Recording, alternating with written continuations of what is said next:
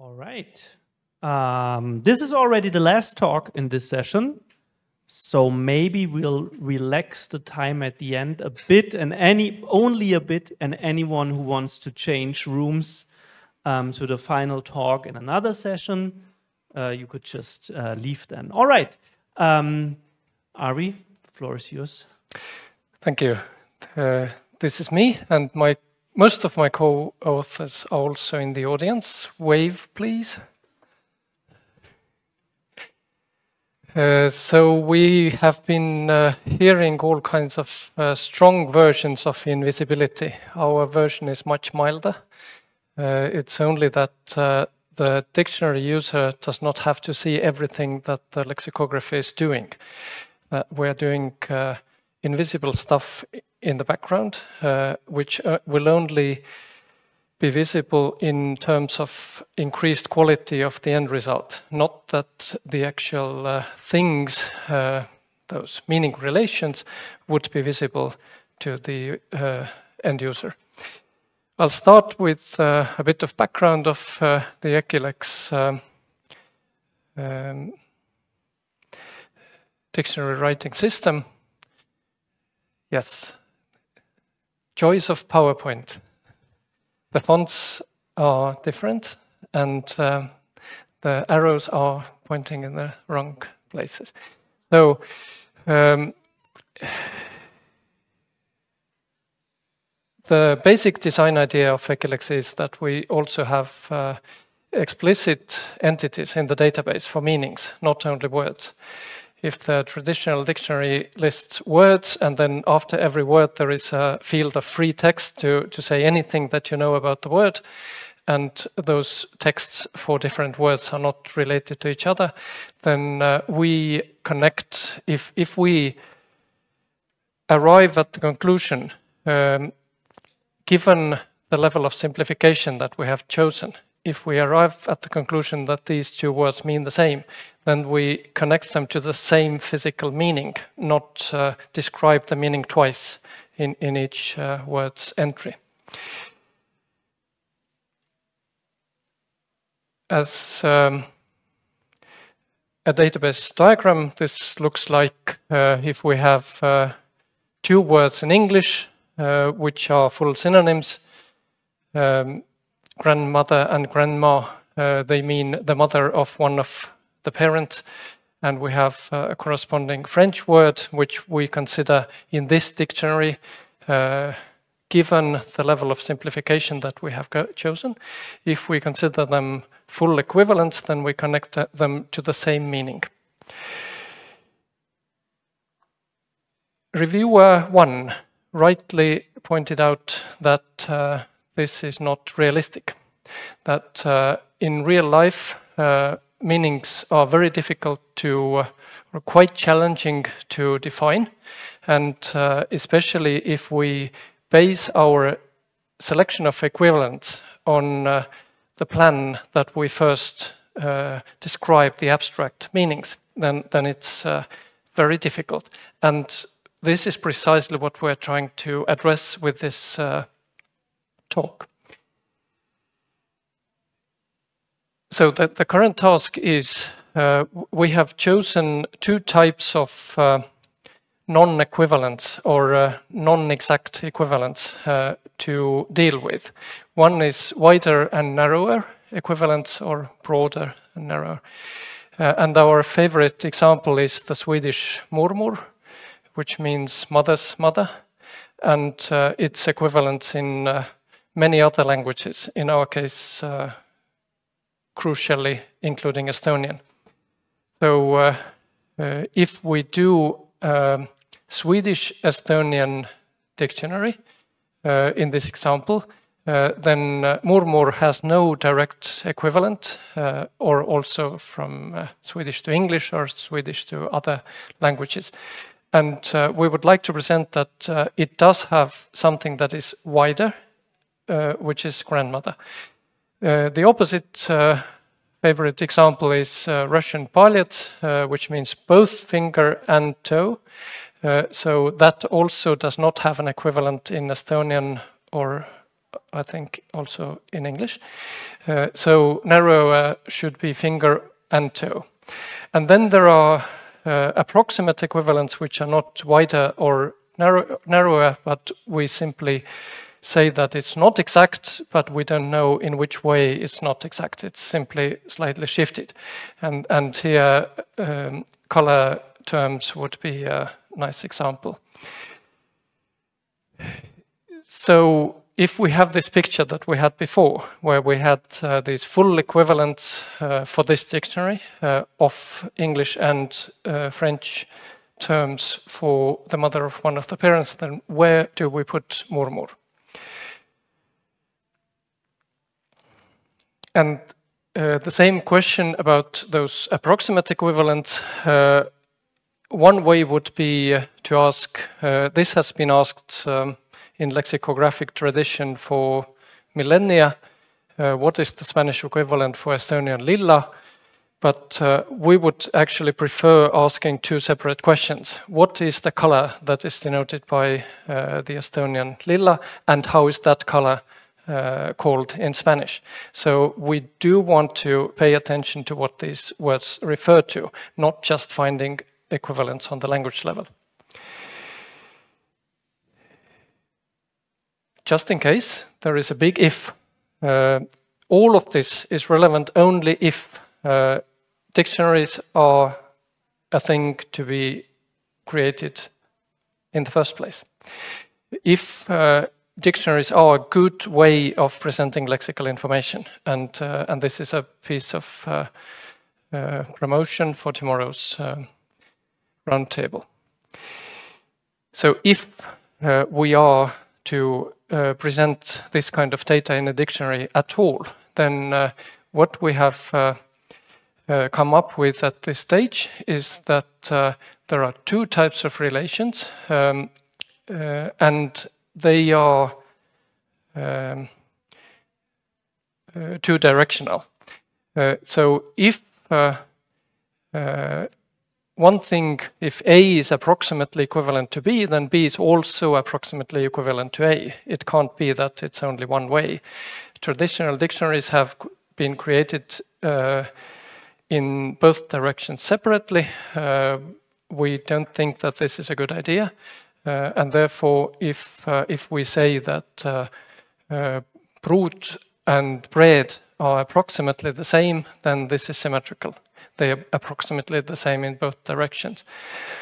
Also, if B is narrower than A, then also A is wider than B. Also cannot be only in one direction. And the most difficult part for practical lexicographic work is that if you add more languages, then this gets expanded to all those languages, and I will have an example later.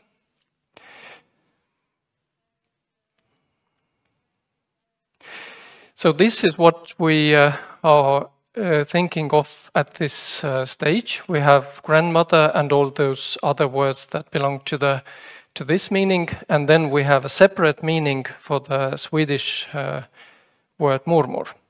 And at this stage, the meaning for Swedish word murmur only has a Swedish word. It does not have any other words in any other languages so far, until we have discovered a language that also distinguishes between father's mother and mother's mother. If we do, then those also go to the first meaning.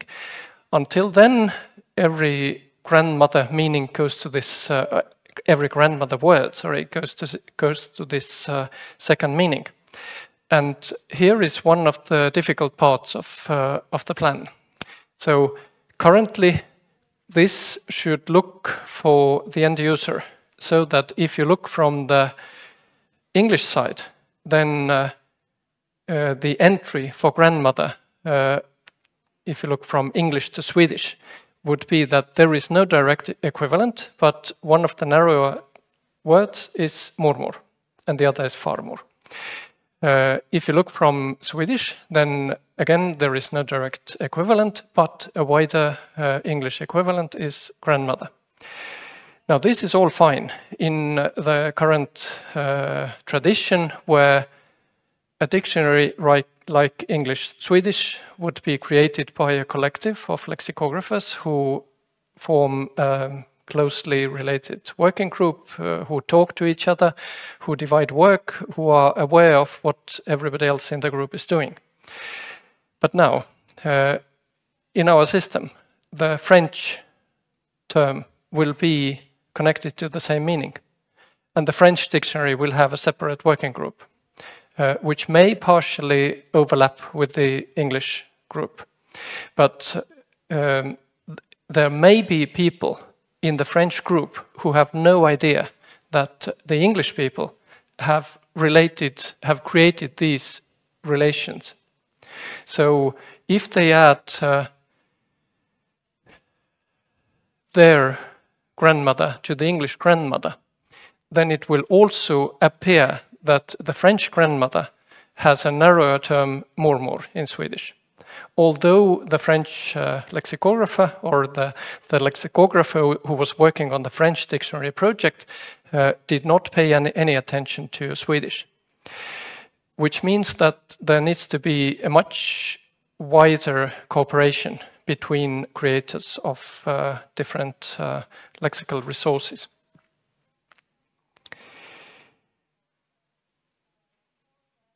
Changing the topic a bit to those approximate meanings. And this is from a study done a while ago using the example from there.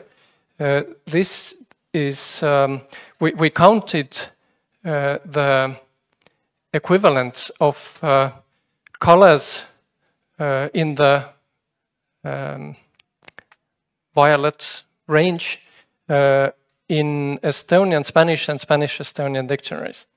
And as you see, they are directional, and there are discrepancies, like violeta is mostly lilla or violetne, but lilla is only lilla and only slightly violeta. Also, those other things, including morado, which does not connect in the opposite direction.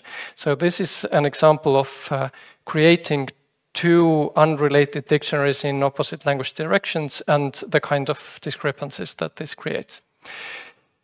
We also did empirical study, a field study, presenting color aid cards to study participants in Estonia and in Spain, and asking what would you call this color in your language. And as you can see here, the thickness of the line represents how many people replied that this color would be lilla, is the thickness of this line. And as you can see here, lilla is very widely used in Estonian for many different colors, as is violeta or morado in Spanish. The Spanish lilla is a much narrower range and possibly not corresponding to the Estonian lilla. So from here we get a picture which we could show in this way, that there is an Estonian word with its meaning, and here I simply compressed the colors from the range which were called lilla. Then there is a Spanish word, morado, with its meaning, which is slightly different than the word of the Estonian lilla. Then there is also a lot of other words in both languages which correspond to almost the same color, but not exactly the same color. So we can't put them into one meaning. We put them into different meanings, and we say that they are approximately the same. This detail that we have two different relations of the same type in opposite directions is purely technical. Now, a vagueness test. Where's a crucial error on this picture? what's missing? It's missing, and it's adding it is a huge problem. Yeah, exactly. So we would need to connect these two. And if we had 157 more languages, it will become nice in terms of database. So this is something that has to be taken care of still. The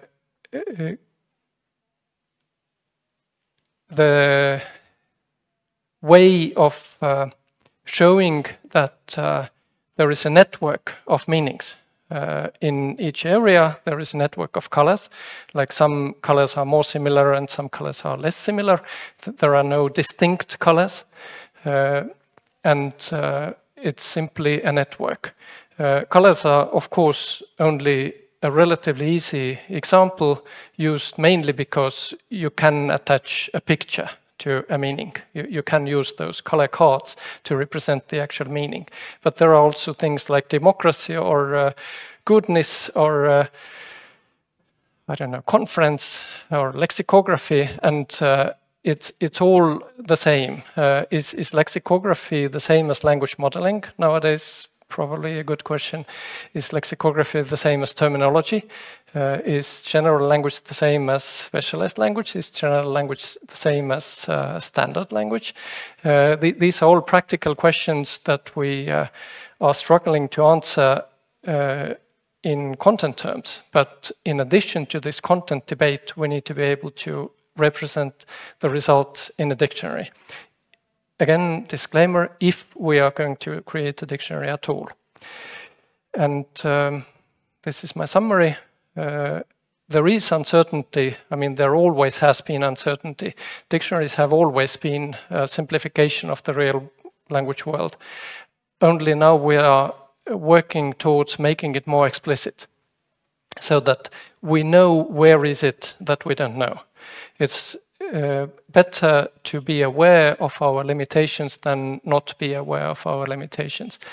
And the second problem that we have run into, as described before, is that we need to cooperate with many more people compared to what we are used to. We are used to cooperating maximum 10 people, perhaps 20, but if we go ahead with this kind of system, then we need to cooperate with hundreds of people, many of whom we have not met, some of whom worked long before we started working, some of them will be working in the future, so it all needs to be coordinated. But the goal is a better resource in the end. Thank you.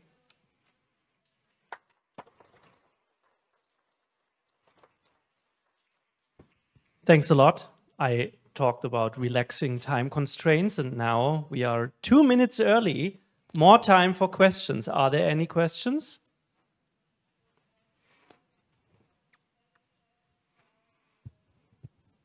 Hi, Arvi. So what's your solution to the colors and their meanings problems? How do you represent those many approximate relations? And if you don't have one, I can propose one. Yes, please do. Don't give away the mic. Well, obviously you need some kind of a new data category, like a cluster for related meanings, and then link all the meanings to that instead of having many times more relations between the meanings themselves. Yes, yeah. That's quite obvious, but what do you do when a particular meaning belongs to a large number of clusters?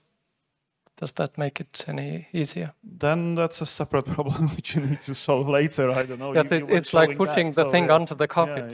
No, it's introducing a new level of abstraction, I'd say, over meanings. You know. Yes, and one abstraction to that effect has been introduced about 10 years ago. That's vector semantics. What semantics? Vector. Yeah. Similarity. Okay. Yeah. Well, yeah, you could swing it that way. Just yes. Okay. So you create a hyperspace where things are similar in the same way that they are similar in a human head, rather than trying to create categories or groups or relations. And is that what you're doing? Is that your answer to the problem? Not at this stage. I mean, we're not doing that in practice. But as far as I know, I mean, this is the only solution that I know of currently. Mm-hmm. Okay, that answers my question. Thanks. Thank you. Any more questions?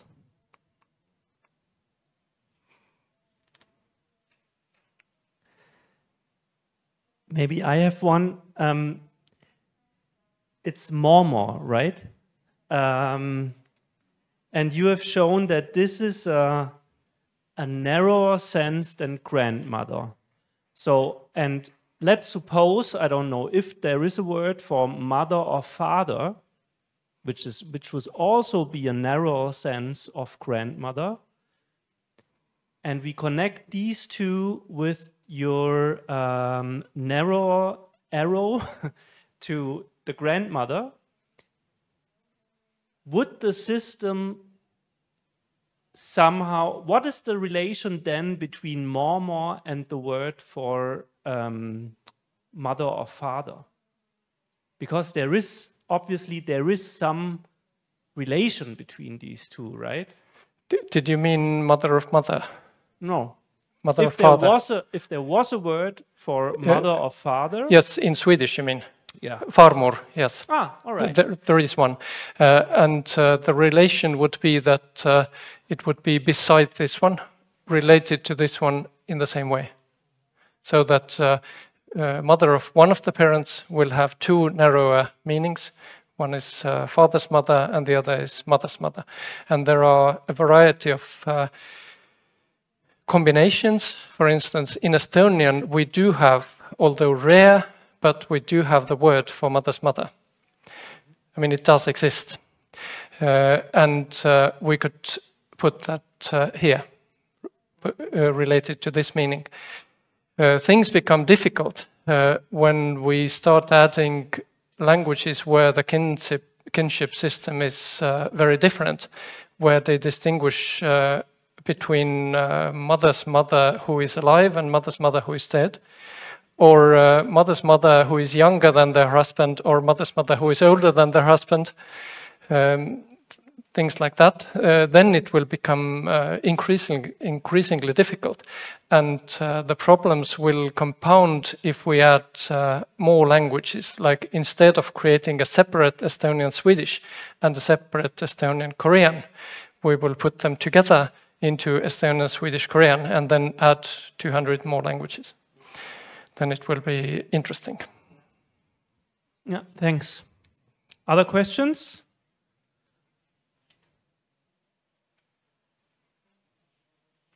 If there are no other questions, then thanks again.